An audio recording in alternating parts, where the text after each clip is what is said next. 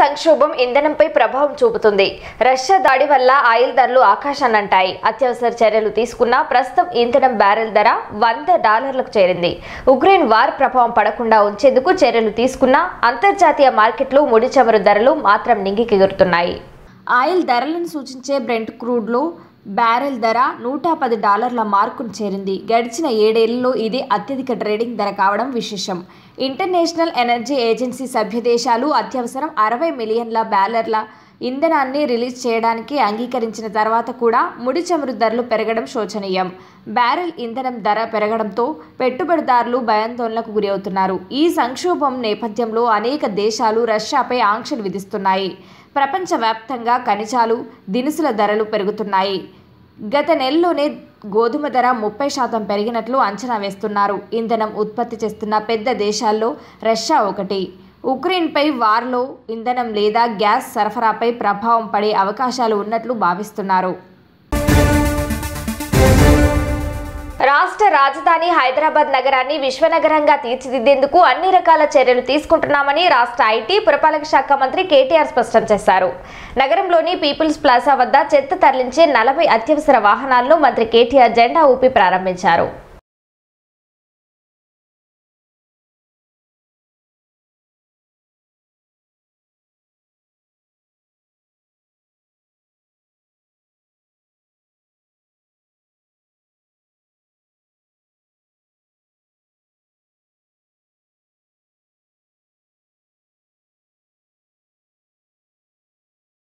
Metric టన్నుల చెత్త ఉత్పత్తి అయ్యేది. ఈరోజు కేసీఆర్ గారి నాయకత్వంలో మన రాష్ట్ర ప్రభుత్వం తీసుకున్న నిర్ణయాలు, దానికి జిహెచ్ఎంసీ ముందుండి రామ్కీ సంస్థ జిహెచ్ఎంసీ కలిసి వ్యర్థాల నిర్వహణ ఏదైతే సమర్థవంతంగా చేస్తున్నారో దానివల్ల 2500 మెట్రిక్ టన్నుల నుంచి 6000 మెట్రిక్ టన్నుల చెత్త కలెక్షన్ ఎవ్రీడే ఈరోజు హైదరాబాద్లో జరుగుతూ ఉందనే విషయాన్ని నేను మీకు ఈ సందర్భంగా విజ్ఞప్తి చేస్తూ ఉన్నాను. మీ అందరికీ తెలుసు, సాలిడ్ వేస్ట్ మేనేజ్మెంట్లో 3 అంకాలు ఉంటాయి, 3 భాగాలు ఉంటాయి. ఒకటి door to door collection, transportation, primary collection ఏదైతే ఉంటుందో దానికి సంబంధించి ఎఫిషియెంట్గా మనం డోర్ టు డోర్ కలెక్షన్ జరగాలి, ప్రజలకి మేలు జరగాలి, పట్టణం పరిశుభ్రంగా ఉండాలనే ఉద్దేశంతో ఈరోజు మొత్తం నగరంలో 4500 స్వచ్ఛ ఆటో టిప్పర్లని మనం ఎంగేజ్ చేయడం జరిగింది. అందులో 2500 హైదరాబాద్ స్వచ్ఛ హైదరాబాద్ కార్యక్రమాన్ని ముఖ్యమంత్రి గారు ప్రారంభించినప్పుడు 2015లో తీసుకున్నాం. మరొక 650 స్వచ్ఛ ఆటోలని పోయిన సంవత్సరం మార్చి 25 నాడు ప్రారంభించుకున్నాం. అదేవిధంగా మరొక 1350 స్వచ్ఛ ఆటోలని పోయిన సంవత్సరం డిసెంబర్లో 13 డిసెంబర్ నాడు ప్రారంభించుకున్నాం. ఆ రకంగా మొత్తంగా 4500 స్వచ్ఛ ఆటోలని ఈరోజు హైదరాబాద్ నగరంలో చెత్త కలెక్షన్ కోసం మనం వాడుతూ ఉన్నాం. ఇవి కాకుండా మరొక 400 ఆటోలు కూడా దాదాపు ఇంకో నెల రోజుల్లో రాబోతూ ఉన్నాయి. అవి వచ్చినట్టయితే దాదాపు 5000 స్వచ్ఛ ఆటోలతో హైదరాబాద్లోని 150 జిహెచ్ఎంసీలోని 150 డివిజన్స్ ఏవైతే ఉన్నాయో వాటికి డోర్ టు డోర్ కలెక్షన్ మరింత ఎఫిషియెంట్గా, మరింత సమర్థవంతంగా చేసేదానికి అవకాశం ఉంటుంది. దీని తర్వాత ఒకసారి ప్రైమరీ కలెక్షన్ అయిన తర్వాత మనం ఆ చెత్తని సెకండరీ కలెక్షన్ అండ్ ట్రాన్స్ఫర్ పాయింట్స్కి మనం ట్రాన్స్ఫర్ చేస్తాం. హైదరాబాద్లో నేను చిన్నప్పటి నుంచి చూస్తూ ఉన్నాను, ఆ చెత్త బండ్లు రోడ్డు మీదంతా చెత్త వెదజల్లుతూ తిరిగిపోయే బండ్లు ఎప్పుడు కనబడుతూ ఉండేది. అట్లా కాకుండా ఒక విశ్వనగరంగా హైదరాబాద్ ఎదగాలి అంటే ఆధునికమైన వ్యవస్థ ఉండాలి అన్న ఉద్దేశంతో ఈరోజు మీ కళ్ళ ఎదురుగా కనబడుతున్న ఈ బండ్లని ఏవైతే మనం రిఫ్యూజ్ కాంపాక్టర్లు కానీ, అదే రకంగా ఈ మన హుక్ మౌంటెడ్ వెహికల్స్ కానీ, సిలిండ్రికల్ స్టాటిక్ కంటైనర్స్ కానీ, వీటన్నిటిని కూడా మనం అందుబాటులోకి తీసుకొని వచ్చినాం. దీనివల్ల ఒక వాహనం నుండి బయటికి చెత్త అనేది కనబడకుండా, చెత్త అనేది పడకుండా ఒక మోడర్న్ ఎదిగిన దేశాల్లో, వృద్ధి చెందిన దేశాల్లో, ఫస్ట్ వరల్డ్ కంట్రీస్లో ఎట్లాంటి మరి ట్రాన్స్పోర్టేషన్ అయితే ఉంటుందో ఆ రకమైన ఏర్పాట్లు మనం ఈరోజు హైదరాబాద్లో కూడా చేసుకుంటూ ఉన్నాం.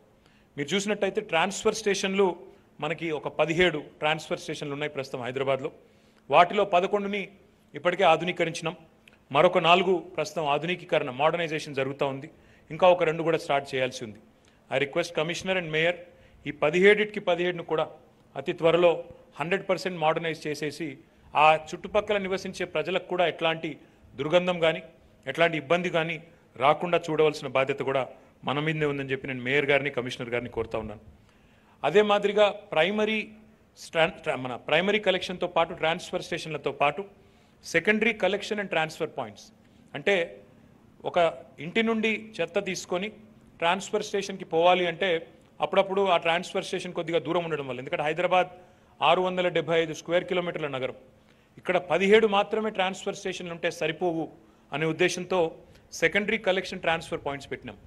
ఆ సెకండరీ కలెక్షన్ ట్రాన్స్ఫర్ పాయింట్స్ కూడా మొత్తం 95 పాయింట్స్లో, అంటే మొత్తం 150 డివిజన్లు ఉంటే ఒక 95 పాయింట్స్ పెట్టినట్టయితే అప్పుడు ఆటో ఎక్కువ దూరం ప్రయాణం చేయాల్సిన అవసరం లేకుండా ఆ ఆటో కూడా ఎక్కువ ట్రిప్పులు తిరిగి మరింత ఎఫిషియెంట్ మనం చెత్త కలెక్షన్కి వీలవుతుందన్న ఉద్దేశంతో 95 secondary collection and transfer points కూడా ఏర్పాటు చేసుకున్నాం. అందులో అక్కడే ఏ ప్రాంతంలోనైతే ఉంటాయో స్టాటిక్గా ఫిక్స్డ్, అంటే stationery collection and transfer points ఏమో 24, వాటితో పాటు mobile collection and transfer points, అంటే ఇలా ఇప్పుడు ఈరోజు ఒక 20 బండ్లు అట్లాంటివి లాంచ్ చేస్తూ ఉన్నాం. వాటికి హుక్ ఉంటుంది, లిఫ్ట్ ఉంటుంది, ఆటో నుంచి తీసుకొచ్చిన చెత్తని నేరుగా అందులోకి తీసుకొని ట్రాన్స్ఫర్ స్టేషన్కి తరలించే వీలు ఉంటుంది. అందులో ఒక 20 ఈరోజు లాంచ్ చేస్తున్నాం. మరొక 51 లాంచ్ చేయాల్సి ఉంది. I request mayor and commissioner ఈ 51 మిగతా వాహనాలు కూడా మనం తీసుకొచ్చినట్టయితే మరింత ఎఫిషియెంట్గా హైదరాబాద్ని క్లీన్గా ఉంచేదానికి కూడా అవకాశం ఉంటుంది. వాటితో పాటు ఒక 64 హుక్ మౌంటెడ్ వెహికల్స్ ఇప్పటికే ఆపరేషన్లో ఉన్నాయి. వాటికి అదనంగా మరొక 20 వాహనాలను ఈరోజు మనం లాంచ్ చేస్తున్నాం. సిలిండ్రికల్ స్టాటిక్ కంటైనర్స్ ఇప్పటికే మనం పోయిన సంవత్సరమే ఒక 76 లాంచ్ చేసుకున్నాం. మరి ఈరోజు మరొక 20 లాంచ్ చేస్తూ ఉన్నాం. ఇక్కడ ఒక ముఖ్యమైన విషయం చెప్పాలి నేను, ఈ చెత్త అనేది కనబడకుండా దాన్ని సవ్యమైన పద్ధతుల్లో ట్రాన్స్పోర్ట్ చేసి ఆ తర్వాత మూడో అంకం ట్రీట్మెంట్, ఒకటి కలెక్షన్, రెండవది ట్రాన్స్పోర్టేషన్, మూడవది ట్రీట్మెంట్. ట్రీట్మెంట్ విషయంలో మీ అందరికీ కూడా తెలుసు, దక్షిణ భారతదేశంలోనే అతిపెద్ద విద్యుత్ ఉత్పత్తి కేంద్రం, చెత్త నుంచి విద్యుత్ ఉత్పత్తి చేసే కేంద్రాన్ని ఇప్పటికే మనం ప్రారంభించుకున్నాం. మొత్తం 24 మెగావాట్ల సామర్థ్యంతో 485 కోట్ల రూపాయలు ఖర్చు పెట్టి జవహర్ నగర్లో 24 మెగావాట్ల విద్యుత్ ఉత్పత్తి కేంద్రాన్ని ఇప్పటికే ప్రారంభించుకున్నాం. మరొక 24 మెగావాట్ల విద్యుత్ కేంద్రం కూడా నిర్మాణంలో ఉంది. దానికి ఒక 550 కోట్ల రూపాయలు ఖర్చు అవుతుంది. దాన్ని కూడా వచ్చే సంవత్సరం ప్రారంభించేదానికి అన్ని ఏర్పాట్లు కూడా చేస్తూ ఉన్నాం. దీంతో పాటు జవహర్ నగర్ ఎక్కడైతే డంప్ యార్డ్ ఉందో అక్కడ ఒక లెగసీ వేస్ట్, అంటే ఆ పాత కాలంలో గతంలో ఎప్పటి నుంచో దశాబ్దాలుగా కుప్పలుగా అక్కడ పేరుకుపోయిన చెత్తని దాని నుంచి రకరకాల వ్యాధులు కానీ ఇతరత్ర కానీ వ్యాపించనీయకుండా మొత్తంగా క్యాపింగ్ కూడా 140 కోట్ల రూపాయలతో క్యాపింగ్ కూడా చేశాం. దాంతోపాటు ఆ లీషెట్ ఏదైతే ఉంటుందో, మురికి నీరు ఏదైతే వర్షం పడి ఆ చెత్త కుప్ప మీద దాని నుంచి కిందికి వచ్చి దాని నుంచి మళ్ళీ చెరువుల్లోకి పోయి కలుషితం చేస్తుందో ఆ లీషెట్ ట్రీట్మెంట్ కోసం 250 కోట్ల రూపాయలు ఖర్చు పెడుతూ లీషెట్ ట్రీట్మెంట్ కోసం కూడా ఆల్రెడీ ప్రక్రియ ప్రారంభమైంది. దాన్ని కూడా అతి త్వరలో పూర్తి చేసే ప్రయత్నం చేస్తాం. ఈ రకంగా అత్యాధునికమైన వేస్ట్ ట్రీట్మెంట్ ఉండాలి అన్న ఉద్దేశంతో, సాలిడ్ వేస్ట్ ట్రీట్మెంట్ ఉండాలన్న ఉద్దేశంతో గౌరవ ముఖ్యమంత్రి కేసీఆర్ గారి నాయకత్వంలో భారతదేశంలోని ఏ నగరము చేయని విధంగా అత్యాధునికమైన మెషినరీ కానీ అత్యాధునికమైన పద్ధతుల్ని కానీ వీటన్నిటిని అవలంబిస్తూ ముందుకు పోతా ఉన్నాం. అందులో ఒక ముఖ్యమైన ముందడుగు ఈరోజు కేవలం సాలిడ్ వేస్ట్ మాత్రమే కాకుండా లిక్విడ్ వేస్ట్ మేనేజ్మెంట్ కూడా ఉండాలన్న ఉద్దేశంతో భారతదేశంలో ఏ నగరము చేయని విధంగా 100% సివరేజ్ ట్రీట్మెంట్ ప్లాంట్ని 100% సివరేజ్ని ట్రీట్ చేయబోతున్న నగరంగా హైదరాబాద్ ఉద్భవించబోతా ఉంది. 3,866 కోట్ల రూపాయల ఖర్చుతో Hyderabad metro water supply and sewerage board ఆధ్వర్యంలో సివరేజ్ ట్రీట్మెంట్ ప్లాంట్ల నిర్మాణం కూడా జరుగుతూ ఉంది. సో ఈ రకంగా అటు సాలిడ్ వేస్ట్ ఇటు లిక్విడ్ వేస్ట్ రెండింటిని కూడా సమర్థవంతంగా మేనేజ్ చేస్తూ ఉన్నాం. దాంతోపాటు కొత్తగా ఈరోజు మీరు చూసినట్టయితే ఈ ఫ్లోటింగ్ ట్రాష్ కలెక్టర్స్ ఏవైతే ఉన్నాయో మనం ఈరోజు జిహెచ్ఎంసీ ఆధ్వర్యంలో ఒక 6 మెషిన్లు 6 ఫ్లోటింగ్ ట్రాష్ కలెక్టర్స్ని కూడా నగరాల్లో చెరువులను మంచిగా నిర్వహించడానికి, చెరువుల్లో చెత్త లేదా అక్కడ మన పెరిగే వాటర్ హయసింత్ ఏదైతే ఉంటుందో గుర్రపు డెక్క, దానికోసం ఈ అత్యాధునికమైన 6 ఫ్లోటింగ్ ట్రాష్ కలెక్టర్స్ని కూడా మనం ఈరోజు వినియోగంలోకి తెస్తూ ఉన్నాం. అందులో 3 పెద్దవి ఉన్నాయి, ఒక్కోటి 1,50,00,000 రూపాయల ఖర్చు, 3 చిన్నవి ఉన్నాయి 1 కోటి రూపాయల ఖర్చుతో.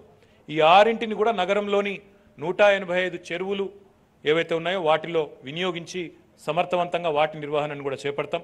ఒకవైపు సివరేజ్ ట్రీట్మెంట్ చేయడం, మరొక వైపు ఫ్లోటింగ్ ట్రాష్ కలెక్టర్స్ ద్వారా నగరంలోని మంచి చెరువులను కూడా మంచిగా మెయింటైన్ చేయాలన్న ఉద్దేశంతో అటు సాలిడ్ వేస్ట్ కానీ ఇటు లిక్విడ్ వేస్ట్ కానీ అత్యాధునికమైన పద్ధతుల్లో మెయింటైన్ చేస్తూ హైదరాబాద్ విశ్వనగరం కావాలి అనే గౌరవ ముఖ్యమంత్రి గారి ఆశయం ఏదైతే ఉందో దానిని నెరవేర్చే దిశగా ముందుకు సాగుతున్న మా జిహెచ్ఎంసీ మేయర్ గారికి, జిహెచ్ఎంసీ కమిషనర్ గారికి, నగర మంత్రివర్యులు తలసాని శ్రీనివాస్ యాదవ్ గారికి, అదేవిధంగా మహమ్మద్ మహమూద్ అలీ గారికి, మా జిహెచ్ఎంసీ సిబ్బంది, జోనల్ కమిషనర్లు, ఇంకా మొత్తం అందరికీ, సిబ్బంది అందరికీ కూడా పేరు పేరున హృదయపూర్వకమైన ధన్యవాదాలు తెలియజేస్తూ ఈ కార్యక్రమానికి విచ్చేసిన పాత్రికేయ మిత్రులకు కూడా ధన్యవాదాలు తెలియజేస్తూ నమస్కారాలు. జై తెలంగాణ.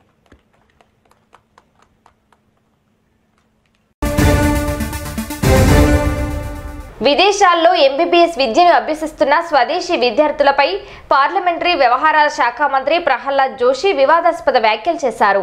విదేశాల్లో మెడికల్ కోర్సులు పూర్తి చేసిన విద్యార్థులు ఇండియాలో క్వాలిఫైయింగ్ ఎగ్జామ్స్ ఉత్తీర్ణత సాధించలేకపోతున్నారని ఆయన వాపోయారు.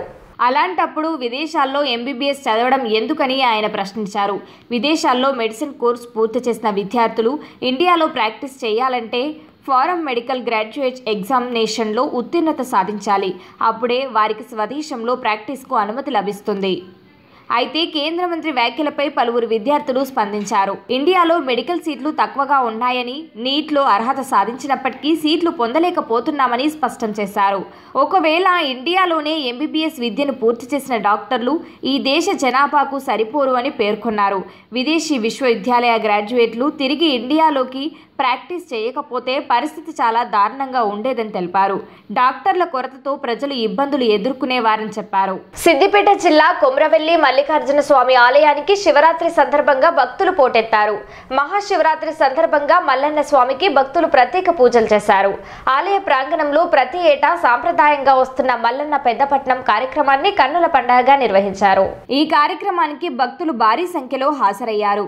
ఒగ్గు పూజార్ల సమక్షంలో స్వామివారి కళ్యాణోత్సవాన్ని స్తుతిస్తూ రాత్రి 12 గంటలకు ప్రారంభమైన పెద్దపట్నం కార్యక్రమం తెల్లవారుజామున వరకు కొనసాగింది. ఆలయ అర్చకులు స్వామివారి ఉత్సవ విగ్రహాలను తీసుకువచ్చి పట్నం వద్ద ప్రత్యేక పూజలు నిర్వహించారు. స్వామివారు పట్నం దాటిన అనంతరం భక్తులు మల్లన్నను దర్శించుకున్నారు. మహాశివరాత్రి సందర్భంగా మంత్రి నిరంజన్ రెడ్డి దంపతులు జోగులాంబ బాలబ్రహ్మేశ్వర స్వామివారిని దర్శించుకున్నారు. స్వామివారికి ప్రత్యేక పూజలు, అభిషేకం చేశారు. స్థానిక ఎమ్మెల్యే అబ్రహం స్వామివారి అభిషేకంలో పాల్గొన్నారు. తెలంగాణ అన్ని రంగాల్లో ప్రగతి పథంలో పయనిస్తుందన్నారు. తెలంగాణ మౌలిక సౌకర్యాల కల్పనం అధిక ప్రాధాన్యం ఇస్తున్నామని స్పష్టం చేశారు. బేగంపేటలోని గ్రాండ్ కాకతీయ నిర్వహించిన సిఐఐ సమావేశానికి మంత్రి కేటీఆర్ ముఖ్య అతిథిగా హాజరయ్యారు. When we started our journey on the 2014 in June, 2nd of June 2014, the per capita income of the state of Telangana was 1,24,000 rupees. And today, 7.5 years later, and this is not me, these numbers are not mine. These numbers are of the Ministry of Statistics and Program Implementation, Government of India.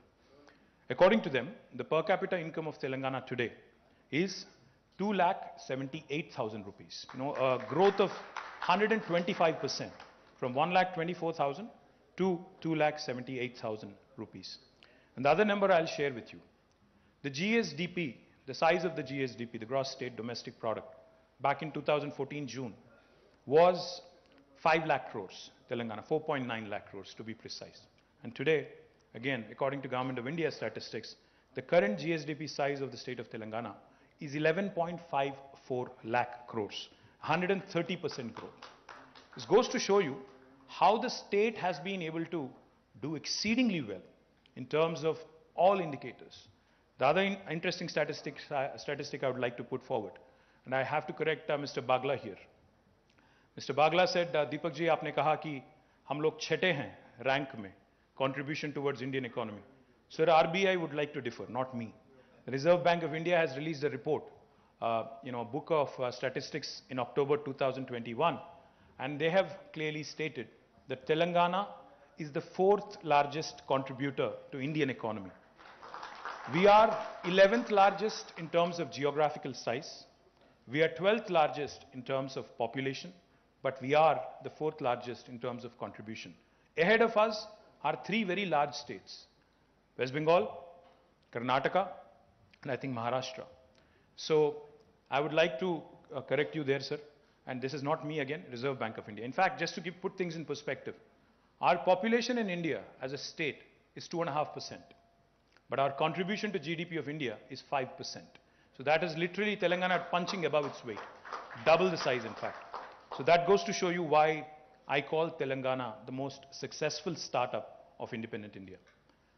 Our Honorable Chief Minister, in fact, is a firm believer, Shri KCR Garu is a firm believer in getting the basics right, in getting the fundamentals right.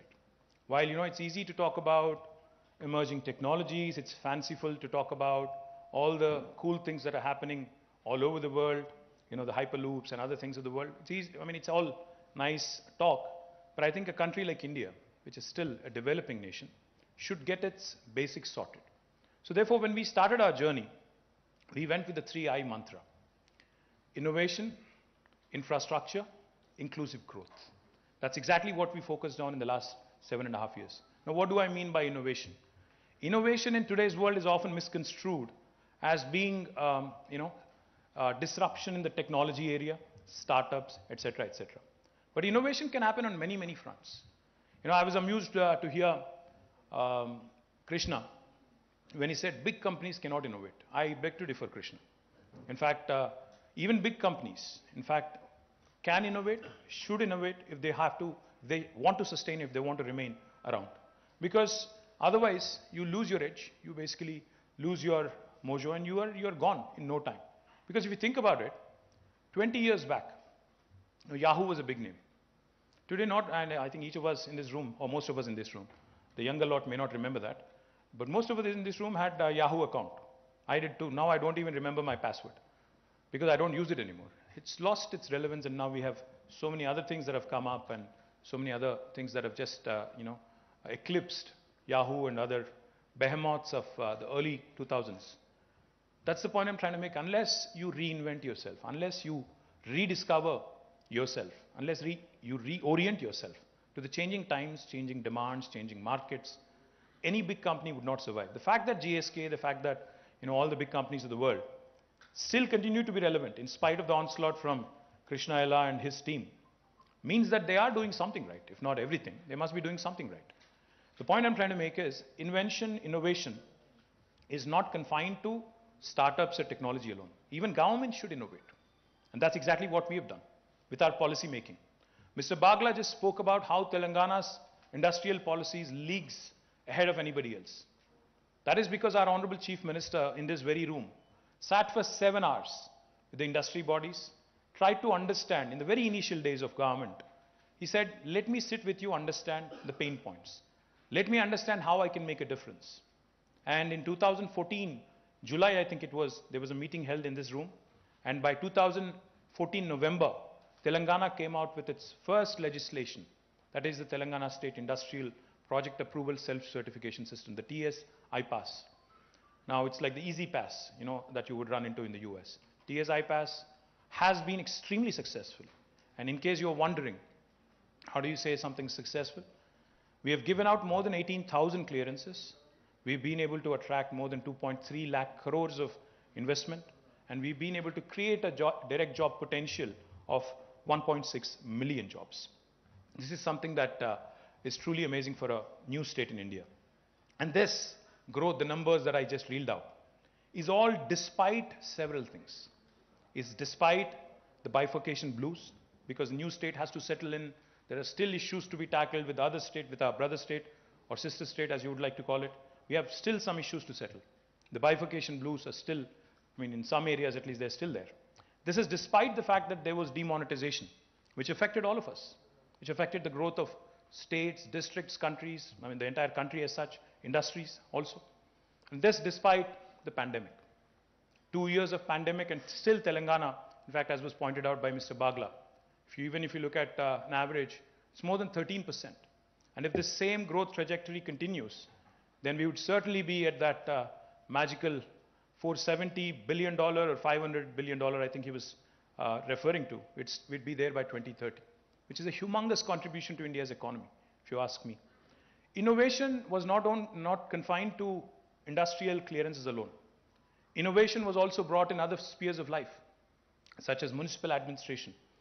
How we give clearances to the industries in 15 days, and if you do not deliver in the 15-day window, how it is a deemed approval on the 16th day, was also replicated by municipal department.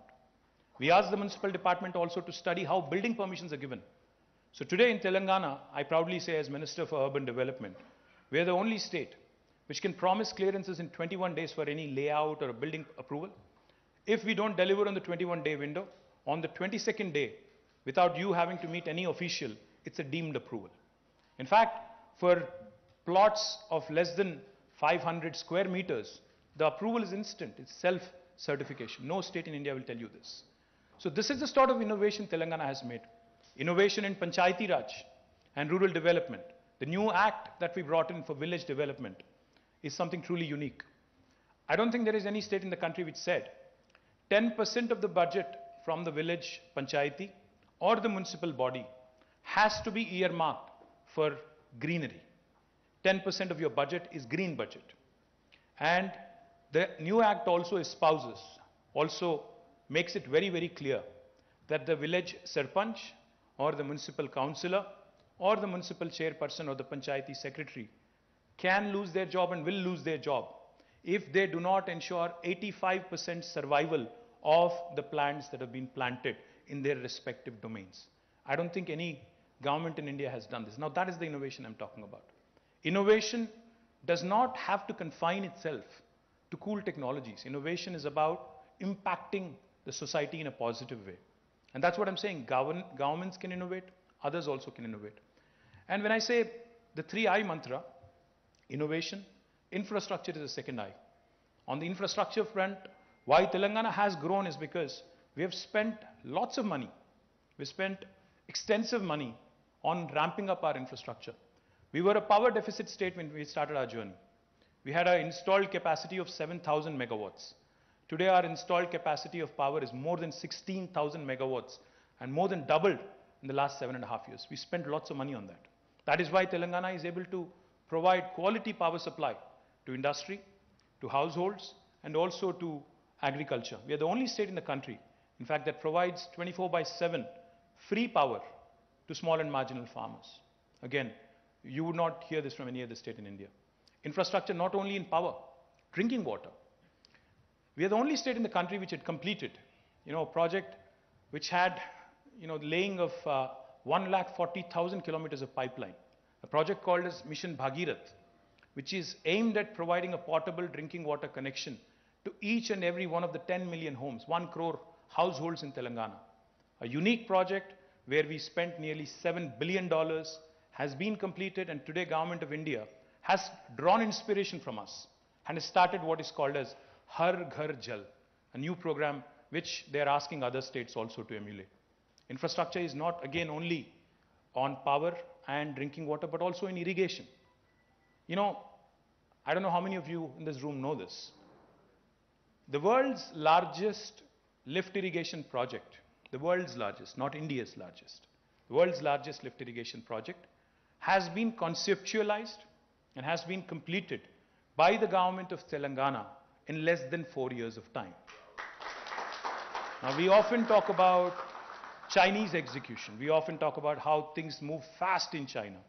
But the new state of Telangana, the youngest state in India, has shown to the rest of the country how well things can happen, things can move, provided the political will and collective efforts of the bureaucracy and engineering department are showcased. You would be surprised, we are lifting water, Godavari, from about 82 meters above sea level to 612 meters above sea level to near Hyderabad through a multi-stage lift irrigation program. And we are engaging some of the biggest pumps in the world, pump sets in the world, 137 megawatts of pumps each, with about, 6 or 7 running in tandem to lift water from such a long distance. This is again a very, very unique kind of a model that Telangana has been able to champion. For those of you who are wondering, what about the third I? Innovation is good, infrastructure is fine. What about inclusive growth? Telangana has shown this country that inclusive growth can be showcased. While we focused on industrial growth, we did not let down our agriculture potential. Today, I'm proud to share with you, agriculture's contribution to the GSDP back in 2013 was 16%. Today, in 2021, our agriculture contribution to the state's GSDP has increased by 5% to 21%, which is humongous. 5% increase is not easy. And I can assure you of one thing, Dr. Krishna Illa said, if there is a next pandemic, it is likely to be on the animal side affecting our food security. I can confidently say this. No matter what happens in rest of India, Telangana will not only be secure with its agriculture produce, we will be able to support other states in the country if that happens. I hope it does not happen, but we will certainly be there to the rescue of the rest of the country as well. The reason why I say this is because our agriculture produce has increased so much that even Food Corporation of India, उन्होंने भी हाथ उठा दिया, बोला कि हम procure नहीं कर सकते हैं आपके साथ, इतना ज़्यादा आ रहा है, इतना ज़्यादा पैडी आ रहा है प्रोड्यूस आपसे, तो हम नहीं खरीद सकते हैं आपसे. That is the level of increase in agriculture produce that Telangana has been able to showcase. You know, at one point of time, Punjab was called the granary of India. But today, proud to share with you, Telangana is that granary. We have replaced Punjab and we are the granary to the rest of India. The point I'm trying to make, gentlemen and ladies, is that while Telangana continued to grow industrially at 13% or more, our agriculture produce also, because we focused on agri, but we did not let down our farmers. We came out with innovative schemes. I talked about innovation. Our Honorable Chief Minister came out with a program, Farm Input Subsidy, called as Raitu Bandhu. 75 years of Indian independence, no other leader, no Chief Minister, no Prime Minister thought about it, of doing a direct benefit transfer to our farmers. We are the first state in India, in independent India, to have come out with a policy where the farmers have been given 5,000 rupees per crop. And for 2 crops, we are giving them 10,000 rupees per acre every year. And the kind of money that is being spent is about 15,000 crores per annum to about going to about 62 lakh farmers in the state of Telangana. This has again inspired Government of India to launch what is called as PM Kisan. So innovation need not be confined to certain areas. The other thing I also wanted to mention, you know, while Telangana continued to grow industrially, we also ensured that environment was not affected. Proud to share with you, just a couple of days ago, the entire country's Indian Forest Service officers were in this very room. I was here talking to them. The entire country's principal chief conservators of every state was here. And they were... Miryalaguda పట్టణంలోని పెద్ద బజార్లోని శివాలయంలోను తాళ్లగడ్డలోని ఉమామహేశ్వర ఆలయం శివాలయంలోను MLA Bhaskar Rao మాజీ శాసన మండలి chairman Gutta Sukhender Reddy దేవాలయాలను సందర్శించి పూజా కార్యక్రమాలు నిర్వహించారు.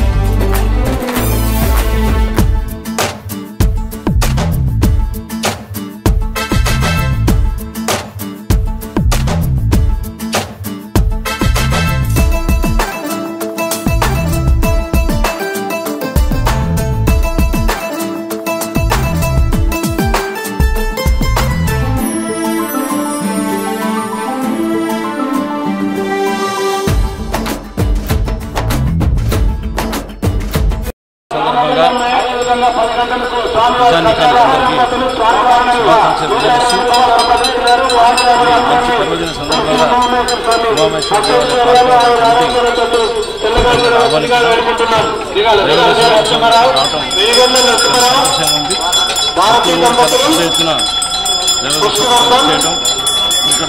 ఆహ్లాదకరమైనటువంటి విజయగూడ పట్టణంలో